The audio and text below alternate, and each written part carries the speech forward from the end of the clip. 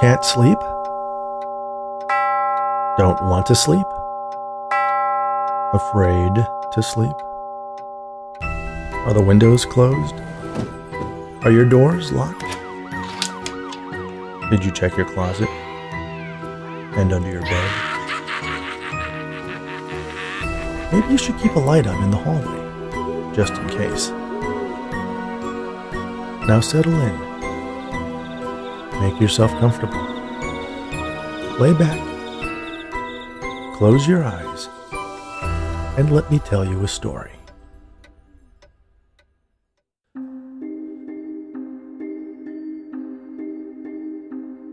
Look before you leap is an expression we sometimes take for granted.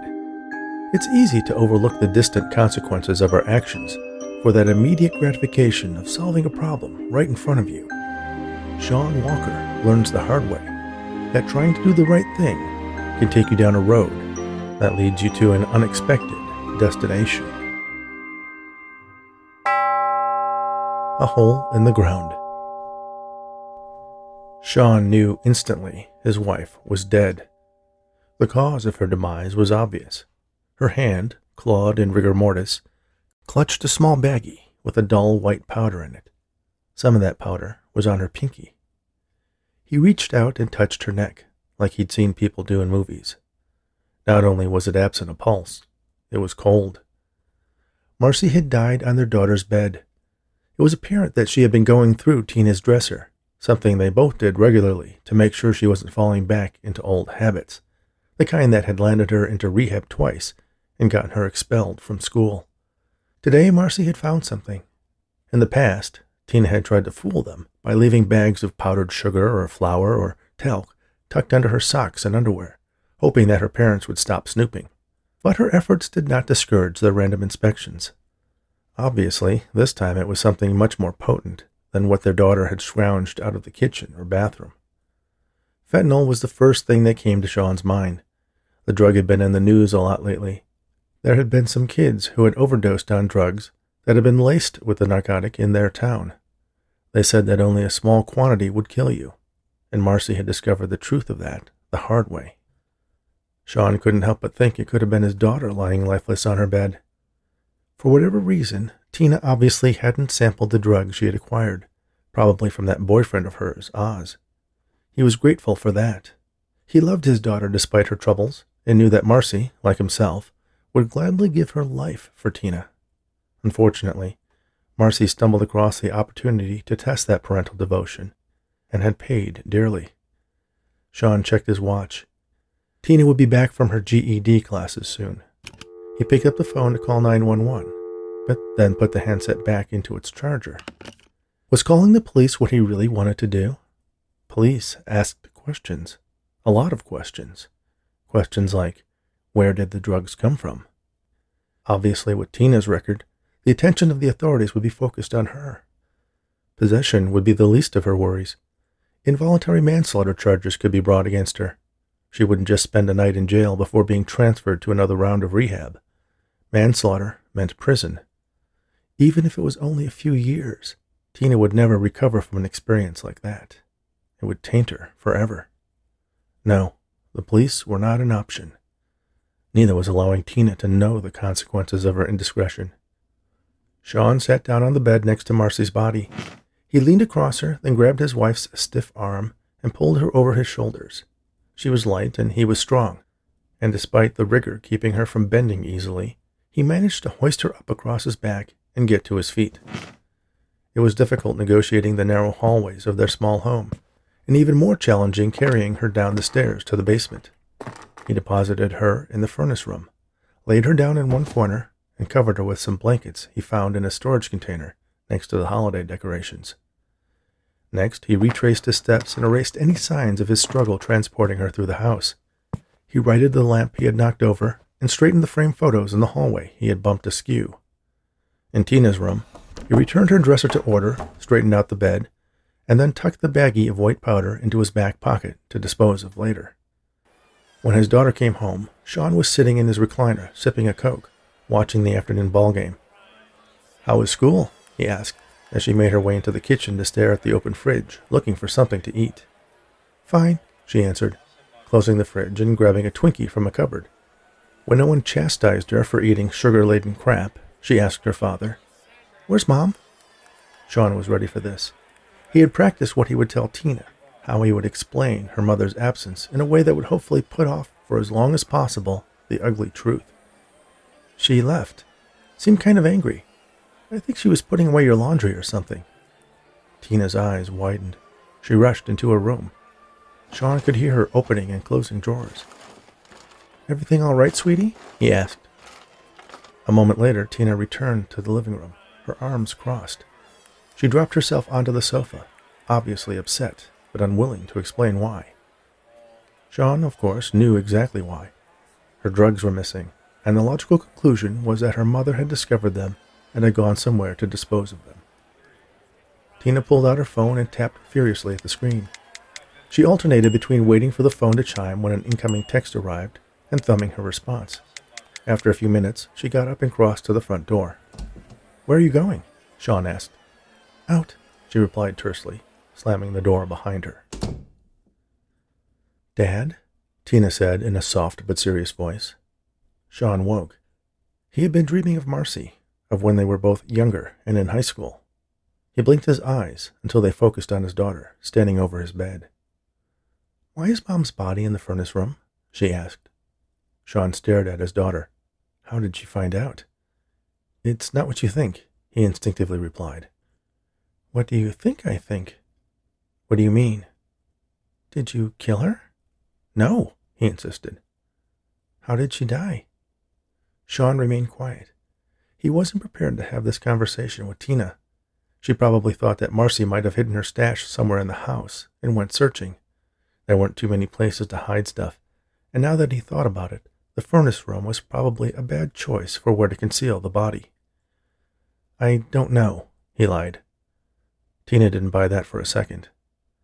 "Then why did you hide her? Why didn't you call an ambulance? That's what people normally do when someone dies." Sean sat up in the bed, but didn't offer an explanation. It didn't take Tina long to come to the obvious conclusion. "Unless you didn't want the police involved," she said. "It wasn't your fault," he told her, reaching out to grab her arm. Tina shook off his grasp. "No, it's Oz's fault," she decided. "That asshole tried to kill me." "What?" Sean asked. "I should have never taken it from him. I should have flushed it down the toilet the second I got home," she said. "You mean you didn't?" Tina shook her head. "No," she replied, offended. "I broke up with him, and he made me take it as a parting gift. I was going to get rid of it." "Mom found it. She didn't know," Sean told her. Tears welled in his daughter's eyes, then rolled down her cheeks. "If we call the police, with your record..." Tina nodded. "What do we do?" "We tell people that she just got fed up. Went to California. She always talked about wanting to go there. Grandma and Grandpa are dead, and she had no brothers and sisters, so no one will miss her but us." "What do we do with the body?" she asked, clarifying her question. "I have an idea," Sean said. They walked through the woods behind their house, along a narrow trail that evaporated into a thicket of bushes and small trees. Once they pushed through, there was a rocky outcropping, a jumble of boulders jutting out from the forest floor. "Your mother and I found this place years ago," Sean explained. He led Tina to a spot where there was a gap in the rocks, exposing a deep, dark hole in the ground. "What is it?" Tina asked. "I think it's some kind of underground cavern." "That's redundant, Dad. All caverns are underground." Sean smiled. "I guess those GED classes are paying off," he remarked. Tina rolled her eyes. Sean picked up a small stone and tossed it into the hole. It was a couple of seconds before it made a sound, bouncing off unseen rocks beneath the surface. "Your mom would throw dead animals she sometimes found down there. Easier than burying them. No one will ever find her if we drop her down there."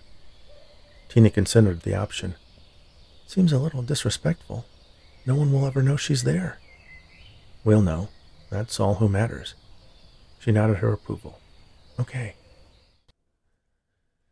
That night, Sean wrapped Marcy's body in plastic sheeting, then rolled her into one of the blankets he had used to hide the body. He tied up the bundle with a few lengths of rope, Then he and Tina made their way back into the woods with Marcy slung over his shoulder, using the flashlight sparingly in case someone happened to glimpse them out of a kitchen window. When they reached the hole in the ground, Tina shined the light downward, but the beam was too weak to reach the bottom. "Should we say something?" she asked. "If you like." Tina thought about it for a moment, then said, simply, "Sorry, Mom." Sean lowered Marcy's enshrouded corpse into the hole and then let go. The next night, the two of them were watching TV when Tina's phone started dinging madly with incoming messages. She would glance at the screen from time to time, but didn't reply. "Who is it?" Sean finally asked. "Oz," she replied. "Why don't you block him?" "I'd kind of like to see how nuts it makes him that I won't reply." Sean understood. He wished he could see the delinquent who had been responsible for the corruption of his daughter and the death of his wife pay for his crimes. But there wasn't any way to do so without exposing Tina to more trouble. Oddly, he felt the two of them had grown closer because of the tragedy. Tina's phone chimed again. This time, after she looked at the screen, she tapped out a reply. "I'm going over to Bev's place." "Okay," Sean replied. "Don't be too late." The phone rang. Sean glanced at the screen and saw that it was Tina's number. He answered. "Hey, sweetie, what's up?" "Mr. Walker?" a girl's voice asked. "Yes?" "This is Bev, Tina's friend. Something happened. I think you should come over here." "What is it? Where's Tina?"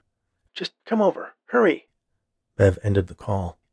Sean pulled on his jeans, found his car keys, and raced out of the house and to his old Honda. Bev's house was a couple of blocks away. The girls had been close since kindergarten, and Sean and Marcy and Bev's parents had been casual friends. When he got there, the front door was open. Sean walked inside and called out, "Tina? Tina, are you here?" "In the bedroom," Bev replied.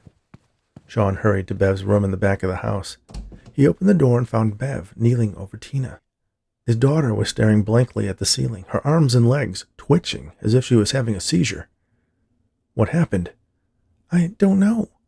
Oz came over, and they had an argument. He ran out, and I found her like this." Sean noticed that there was a fine white powder on her face, around her nose and mouth. "Did she take anything?" "No," Bev insisted. "She was clean. I think he threw something at her." Sean thought back to the tiny amount of fentanyl that had killed Marcy. Had Tina absorbed enough of the drug to kill her, too? "Get me a damp cloth," he instructed Bev. The frightened girl ran to the bathroom and returned with a washcloth soaked in water. Sean wrung it out a bit, then wiped the powder away from her face. Maybe it wasn't too late. He and Marcy had discussed getting some Narcan when they saw the news stories about the neighborhood kids who had died, just in case, but had never gotten around to it. He scooped Tina up in his arms and carried her out to the car. "Should I call 911? Bev asked. "No, I'll take her straight to the hospital," Sean told her as he set his daughter in the passenger seat, then got behind the wheel and sped off. It was late, and there was no traffic. Sean was kind of hoping a policeman would pull him over.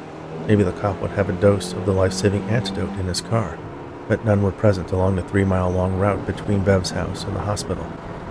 When he pulled up into the ER parking lot, he turned to his daughter. "Hang in there, sweetie," he said.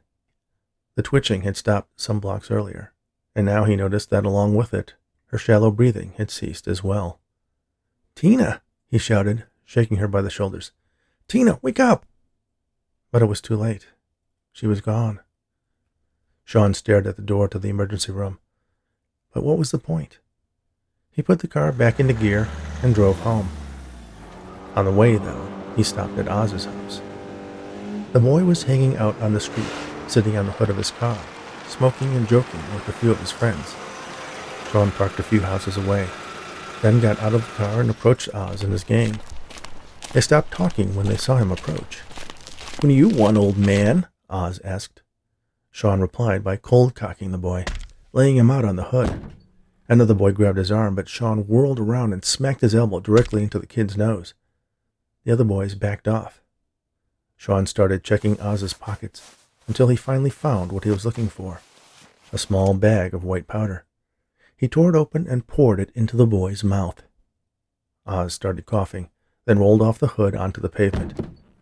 Sean didn't stay to see what happened next. He returned to his car and continued home. He gently carried Tina into the house and set her on the couch, while he retrieved a length of rope from the basement. Then he grabbed the baggie Marcy had found in Tina's room from its hiding place, wrapped in foil in the freezer, and shoved it in his back pocket. With Tina's petite body slung over his shoulder, he made his way through the woods to the hole in the ground. Sean couldn't bear the thought of just tossing his daughter into the unknown depths. He tied the rope around her chest, then gently lowered her down until the line slackened and tossed it down after her. There really wasn't any reason to go on. The only thing left for him was a prison sentence for murdering Oz.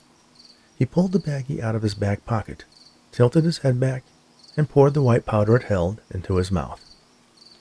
As he stood on the edge of the hole in the ground, he could feel his heart racing. He tried to take in a breath, but was unable to. His vision darkened, and with his last conscious action, Sean stepped into the hole. He landed on something hard. It was painful for only a brief moment. Shock erased whatever the drugs didn't dull, and he could feel his life fading away as he lay against something soft. But before he died, he heard a voice in the dark ask, "Dad, is that you?" Thank you for listening to A Hole in the Ground, written especially for the Bedtime Stories for Insomniacs fiction podcast by Rich Hosek. Please remember to subscribe on your favorite podcast app, rate us on Apple, Spotify, and Audible, and share these stories with anyone who enjoys audiobooks. My latest novel, Afterlife, A Rainy Day Investigation, is available now on Amazon and Audible. You can listen to the first book in this paranormal mystery series, Near Death, on this very podcast for free. Just visit bedtimestories.studio. And while you're there, sign up for our email list to be notified of new episodes and exclusive offers, and get a free bookmark. You can visit richhosek.com to learn more about the host of Bedtime Stories for Insomniacs. Thanks again, and all the very best.